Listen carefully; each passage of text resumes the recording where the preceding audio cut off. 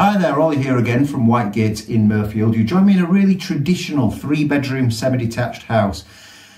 Loads of these came on the market in the recent years, but I've not been in one for a while. It feels very odd. I've been in bungalows and detached and all sorts, but this is a proper 3-bed semi-detached house on a fantastic location, always really popular. The last one I brought on round here was an extended 3-bed to create the 4th bed, but this is as it was built effectively. So we've got a lovely wide entrance hall, which they typically have in these, with understairs storage, stairs rising to the 1st floor.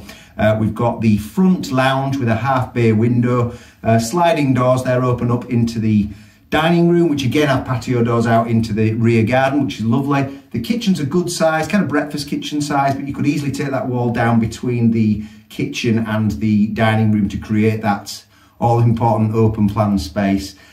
Which would then incorporate the garden as well. Also downstairs actually there is a little timber conservatory just cornering off behind the garage, which would make a handy little utility actually if you tweaked it a little bit. Got some plumbing in there. Upstairs 2 proper double bedrooms, again typical of this, and a decent sized single that I'm in right now actually. So yeah, good sized rooms. The bathroom has still got the traditional little toilet WC cubicle, so a loo with a window and then a separate room with a bath and the sink in, and yet again most people take that wall down, you end up with a massive bathroom that you can get the freestanding shower in, etc. So it's a good property as it is, perfectly manageable, perfectly habitable, perfectly nice, but with that scope to do what you've all seen on Rightmove, the ones that are more expensive than this, what they've done, and gives you the ability to do it if you wish. Outside, a really massive front lawn, actually unusually long, a lovely block paved drive going up to that garage I mentioned, get a couple of cars on there off the road.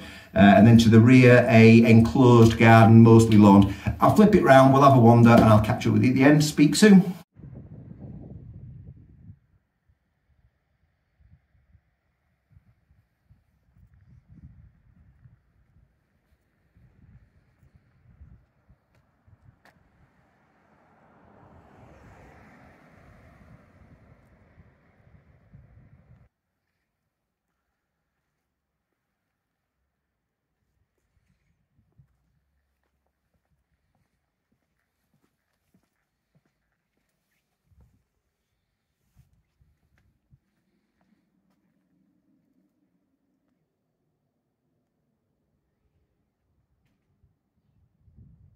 Entering the property through the front door there, typical of these types of houses, a really wide entrance hall, dead bright as well, understairs storage and a radiator there. Straight ahead to the kitchen, and if we hang a right here, we're into the living room. The living room has got what I call a half bay. You've got the window there and it actually curls round to the bay. Loads of light coming in here as well. Lovely day today. Centrally heated radiator, gas fire. And then these sliding doors open up and open the space to this equal size second reception, which would be a dining room. Again, quite a lot of people take this wall down here to create a really massive dining kitchen, which would then go out into the garden to the rear. As it is, it's set up in its traditional way. Although it ain't a galley, it's still a good sized kitchen, is this one actually. So we've got room for a little table, plumbing for the washing machine, space for the cooker, stainless steel sink, just a few units in here, freestanding fridge, and the radiator again with a view over the back garden there. From here, we've got probably the door you'd use the most with your shopping and whatnot, straight into this conservatory, which just comes around from the drive there into the conservatory here. So with your shopping and things, you probably use this entrance more often. And actually there's a rear door into the garage. We've got a nice up and over door there and a lovely modern condensing, yeah, it's a condensing combi boiler, this one. So a good central heating system and a side facing window. Upstairs now, side facing window, getting in plenty of natural light just from the entrance hall as well there. Up, little right hander. And then we've got the 2 double bedrooms. The rear facing room set up as something of a twin, but a good sized double, fitted storage there, and a view just overlooking the back garden. And back out on the hall and into the master, we've got a full wall of fitted wardrobes there, and again a big double room, again with 2 single beds currently. and the view here is just over the front of that really long lawn to the front and beyond.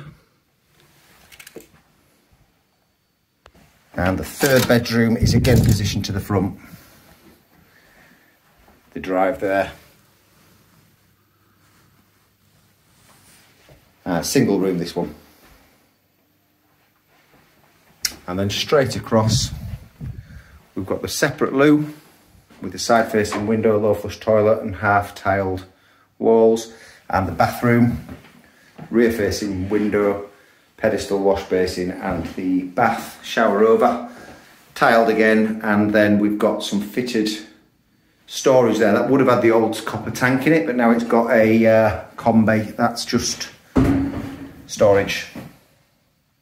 Okay, so there we have it. Not much more to say there. It is just like a traditional semi that we've sold loads of recently, but for some reason I've not had one on the market for a while. So lovely to be back to these. They feel really familiar. At Whitegates here, if I do the viewings with you, I've sold so many of these that have done so much to them. I can tell you exactly what can be done and how it'll change the space if you want to. Of course, you'd be adding value as well, which is always great. Wonderful property in its own right though. Great modern boiler as well. I don't know if I mentioned whilst I was going around, but yeah, good modern boiler down there. But yeah, as usual, there's no onward chain with this one. Give us a call. We'd be happy to show you around. Thank you.